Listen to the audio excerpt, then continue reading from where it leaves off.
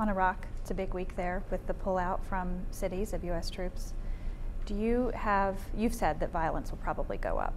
Others have said that as well. Do you have a level of violence or a level of not to be crass about it, where you might have to rethink the schedule of withdrawal that both you've laid out and is laid out in the agreement with the Iraqis?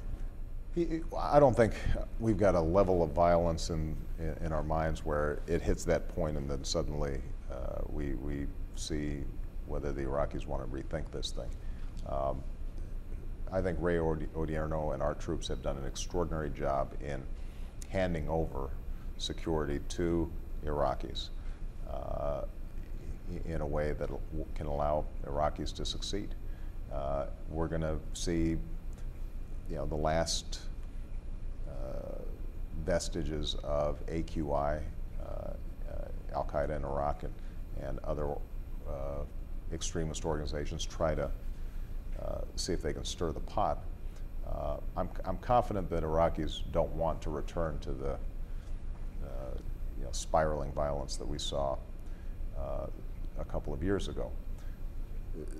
What I think is still going to be critical, though, is for the Sunnis, the Shias, and the Kurds.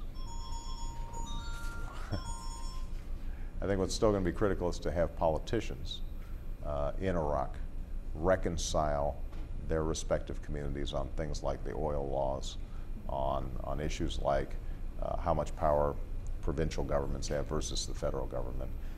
There's still a lot of work to be done there, and right now, I think because a national election is coming up, we're not seeing as much compromise and cooperation as we'd like to see. So that's where we're going to be focusing a lot of effort. You don't sound like you're wedded to your schedule no matter what.